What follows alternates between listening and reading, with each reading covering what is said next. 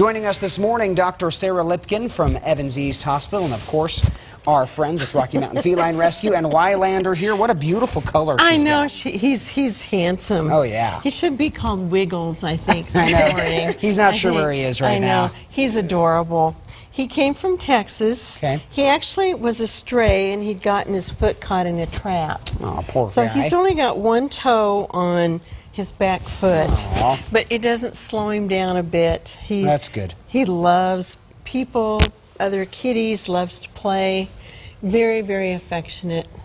And just like I said, just so pretty, and very soft. He's beautiful, too. Yeah. Well, hopefully he gets a home.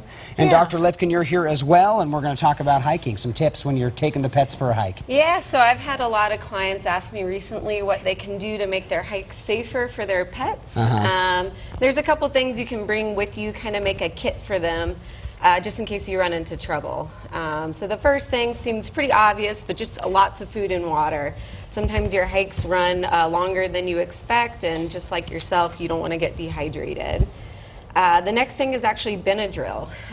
In case your pet has an allergic reaction, gets stung by a bee, you can ask your veterinarian for a dose for your pet. And then the last thing I'd bring with you is bandaging supplies, just in case they cut their paws or run up against some brush and need some bandaging. So finally, if you run into any trouble, I would just contact your vet when you get back and let them know what happened. You know, I've got a Mastiff, and we went for a walk, and it was a little too long. And she was limping a little bit afterward, and I'm like, oh, I killed my dog.